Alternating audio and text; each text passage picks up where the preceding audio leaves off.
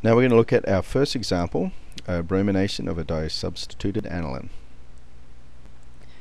The first example comes from J&J in Belgium. They dissolved the disubstituted aniline in THF water, added sodium carbonate, brought the mixture to 2 degrees.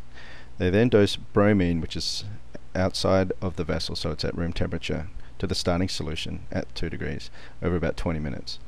So the goals of this reaction in this study was to get insight into the mechanism, see what happened during the reaction, determine where the equivalent point was for the reagent, and develop a safe and scalable bromination process which would fit the cooling capacity limitations of their production reactors. So let's look at the EasyMax data from this experiment. So in green we see TR minus TJ, blue is dosing, the purple color is TR, and it stays pretty constant throughout the experiment.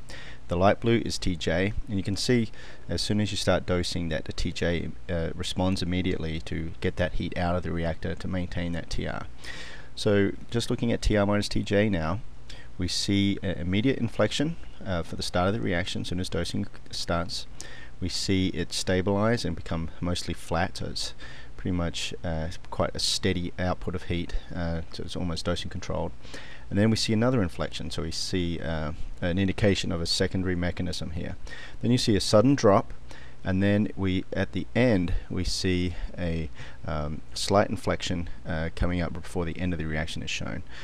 From the RC1 data that for the same experiment, there is actually some gas evolution, and there's also, we should remember that we're running a reaction at 2 degrees and adding a material that's at room temperature. So the last part of the TR minus TJ curve here is also could be due to the heat of dosing, so not just the gas evolution. So that would require some further study. The overall heat that we see at the highest point of the inflection is a delta T of about 8 degrees. So we could equate that from what we said in the past as 2 degrees being 30 watts per liter.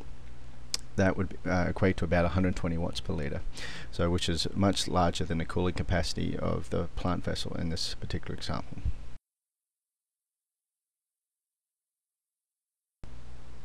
The conclusions that we can draw from this one run, where we did not perform any sampling, we just relied upon TR minus TJ, we could see the mechanism was 2 steps, easily see the start and end points of the reaction. We saw that the delta T of 8 Kelvin was higher than the 2 Kelvin limit that we've given ourselves for the limit for plant cooling of 30 watts per liter, and therefore we couldn't, the way we've run this reaction, we could not successfully scale this up into the plant. We'd have to either decrease dosing rate or increase reaction rate by increasing temperature. We also see where the appropriate point of sampling would be if we wanted to confirm reaction conversion. We could see from the TR minus TJ profile where the most appropriate place would be to take that sample.